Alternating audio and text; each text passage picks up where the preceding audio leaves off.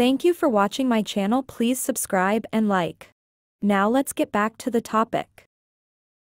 In the months since Queen Elizabeth II's passing, lots of duties and protocols have shifted in the royal family, including royal titles. Prince Charles is now King Charles III, Duchess of Cornwall Camilla is now Queen Consort Camilla, and Prince William and Kate are now the Prince and Princess of Wales.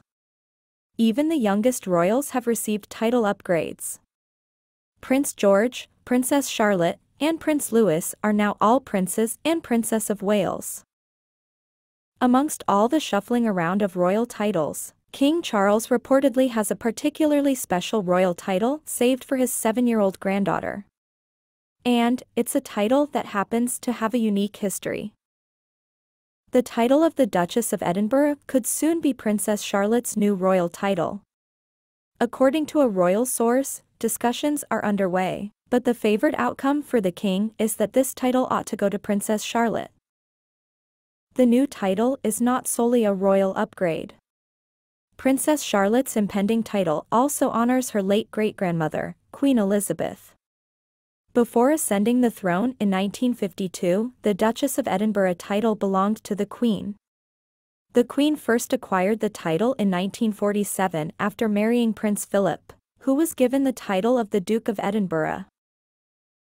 It would be a fitting way to remember the Queen, who, of course, had the title Duchess of Edinburgh, and a way for His Majesty to honor the line of succession, a royal source commented.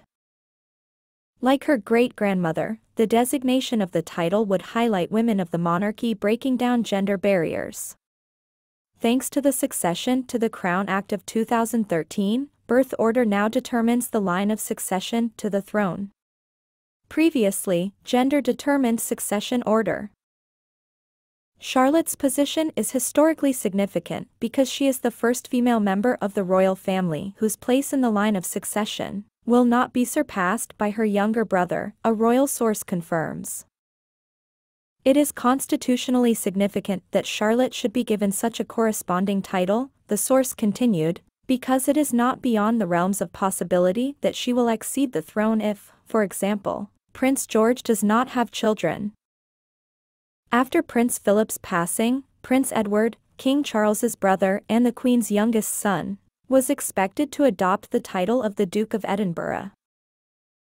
In 1999, after Prince Edward and Sophie's wedding, Buckingham Palace stated that the Queen, the Duke of Edinburgh and the Prince of Wales have also agreed that Prince Edward should be given the Dukedom of Edinburgh in due course, when the present title held now by Prince Philip eventually reverts to the crown. However, the king may have changed course for a particular reason. As The Crown, Season 5 highlights, King Charles has always had ideas about how he imagined the monarchy could evolve. The alleged title change shows you what the king is thinking, a royal source states. It's about promoting those directly in line to the throne rather than those on the edges, in the king's attempts to modernize and slim down the monarchy.